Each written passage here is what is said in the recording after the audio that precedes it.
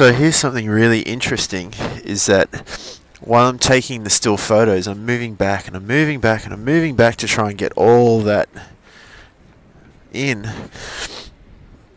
And I finally get back to the point where I can get all that in the frame of my iPhone 7 in 2017, and there is a bench strategically placed in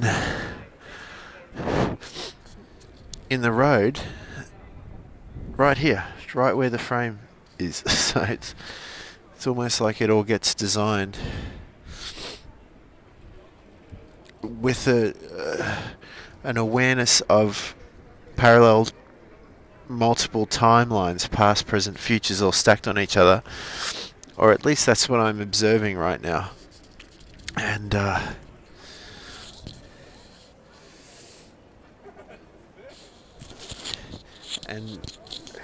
what really blows my mind is that awareness started before this was built, before the design of it. The awareness is already there. And how old is this thing?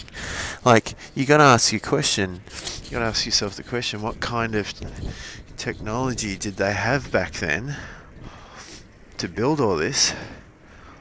Or are these like just consciously aware beings from the far distant future traveling back into the timeline with their knowledge and awareness into ancient history and building it from the future?